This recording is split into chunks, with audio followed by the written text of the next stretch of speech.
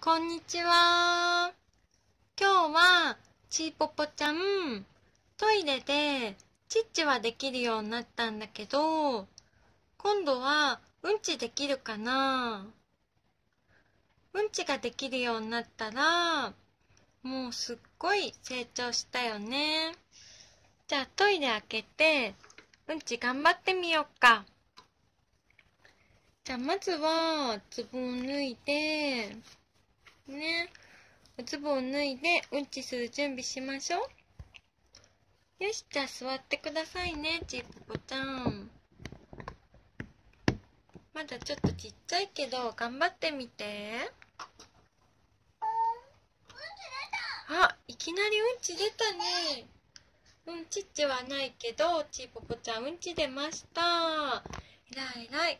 じゃあもうちょっとちっちも次出るように頑張ってみようか。ちっちもすんなり出て偉かったね。じゃあ、ぽぽちゃん、ちいぽぽちゃん、ちっちとうんち出たら、次は、何するかな？バイバイして、それで、手洗って、じゃあまずバイバイしようか。このレバー下げて、バイバイしたら、閉めてください。手洗って、ちいぽぽちゃんおズボン履いて、おしまいにしよっか。ちいぽぽちゃんは小さいけど、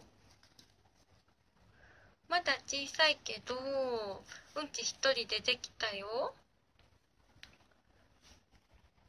年齢とかに関係なく、サイン出してきたらトイレ連れてっていいかもね。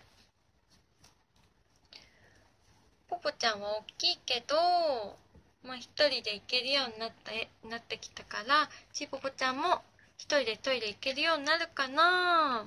ね。じゃあ今日はちいぽぽちゃん頑張りました。頑張ったから、今日はこれでおしまいにしよっか。じゃあまた次回も見てね。